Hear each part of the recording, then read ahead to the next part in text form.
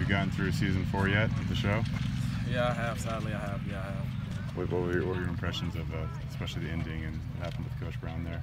I mean, Coach Brown overall, he's a great guy. He cares for his kids. You know, he produces everyone, get them out, get them where they want to go. D1, everyone JUCO. So, I mean, it sucks that he had to resign the way he did and all that after all he did for that school and all that. But you know, I mean, God has a plan for him. Were you familiar with Deion McIntosh? I believe you guys were kind of in the same area in Florida, maybe even the same league. Did you know him at all growing up? Yeah, I knew him growing up. He actually went to a school that was in my district, Cardinal Gibbons, and he was a crazy athlete, dominated, but I never got a chance to play against him, but I'm real familiar with him.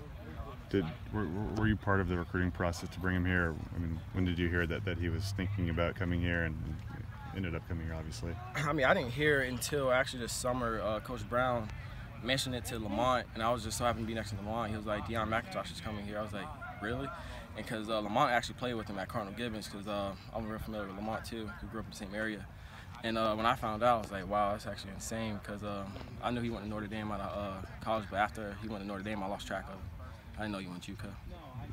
Do you know if Lamont kind of headed that maybe recruitment, knowing that he was available and growing up with him? Did he bring that to anyone's attention, or do you think that was just purely on the coaches who found him and brought him in? I mean, I'm not 100% sure. You know, I mean, I wouldn't doubt. I mean, Lamont's probably said a few things to him, you know, tell him to come here and all that, big family and all that stuff. So, I mean, I wouldn't doubt Lamont said anything to him. You work against, you know, Derek Langford and Shimon Moore every day as guys who also came from JUCO.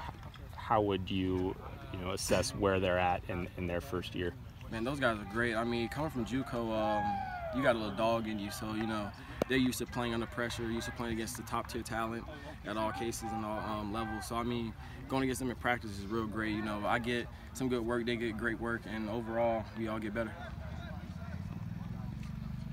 What's the competition between you and Tay like at X? Obviously, you guys are probably both going to play, and Leach uses 8 guys, but you guys are probably still fighting for who gets more reps in games and situational stuff. I mean, it's very competitive. You know, Tay's a great guy, athlete. I mean, I'm still learning stuff from him, and he's learning stuff from me.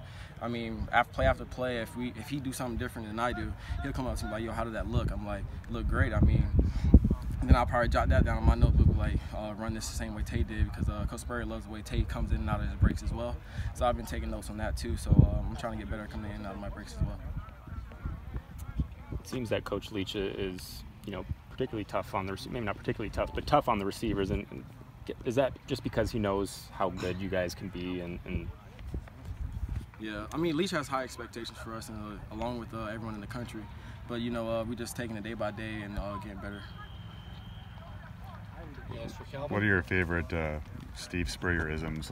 He has kind of a bunch of different things he says repeatedly out there, and tells the big guys to be big and really good. And what are your favorite things that he says out there? I mean, I don't know. Spurrier's a great coach.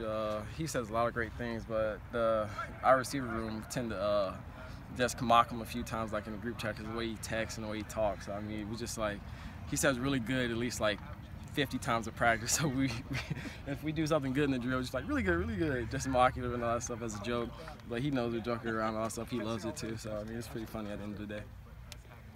Anything else for Calvin?